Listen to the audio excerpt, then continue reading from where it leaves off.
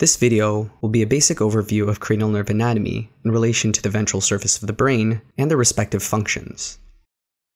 The first nerve is cranial nerve 1, the olfactory nerve. It is a pure sensory nerve originating from the cerebrum and primarily functions in the sense of smell. Another nerve originating from the cerebrum is cranial nerve 2, the optic nerve. Also a purely sensory nerve, it's responsible for the sense of sight or vision.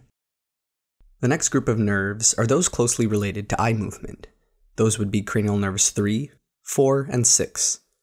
First up, we have cranial nerve 3, the oculomotor nerve, a purely motor nerve originating from the midbrain, and innervates 4 of the 6 extraocular muscles: the superior rectus, medial rectus, inferior rectus, and inferior oblique.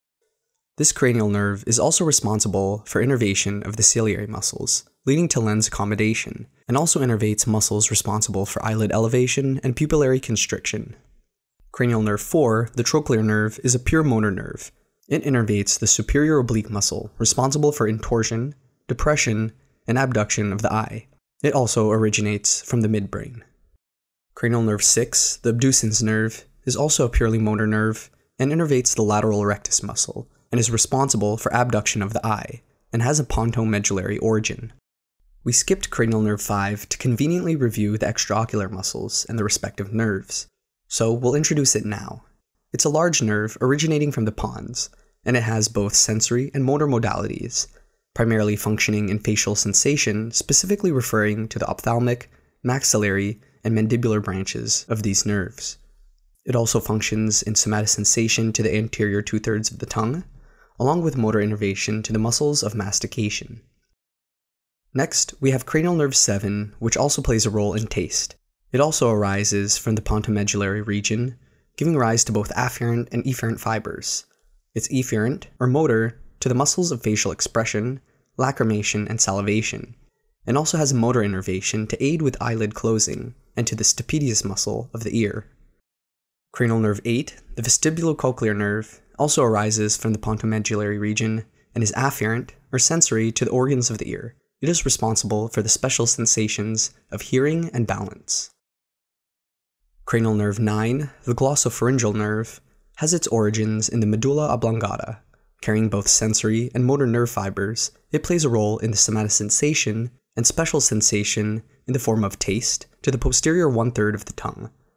It is also responsible for somatosensation to the pharynx, and also plays an important role by innervating sinus and carotid chemo and baroreceptors.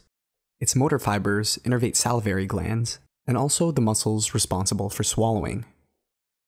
Chemoreceptor innervation is a shared role with cranial nerve 10, the vagus nerve, which also originates from the medulla oblongata. It is both sensory and motor. Its sensory fibers provide somatosensation and taste to the epiglottis, and is also sensory to body visceral tissues. The vagus's motor nerve fibers are responsible for innervating muscles used in swallowing, talking, and coughing, and also provides nerve fibers that are parasympathetic to the GI tract. Cranial nerve 11, the spinal accessory nerve, is purely motor. It originates from the medulla oblongata and superior cervical spinal cord. Its nerve fibers innervate the trapezius and sternocleidomastoid muscles. Finally, we have cranial nerve 12, the hypoglossal nerve. It is a purely motor nerve, innervating muscles responsible for tongue movement, except for the paladoglossus muscle. And those are the 12 cranial nerves.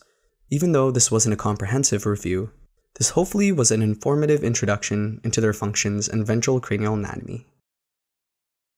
In the meantime, you could check out the web application and study aid for the cranial nerves on our website at medzcool.com/cranial, where you'll find interactive graphics, quizzes, and clinical correlations based on the cranial nerves. Also, don't forget to subscribe, click on that notification bell, and head over to our channel to watch more videos on cranial nerves and other medical educational content.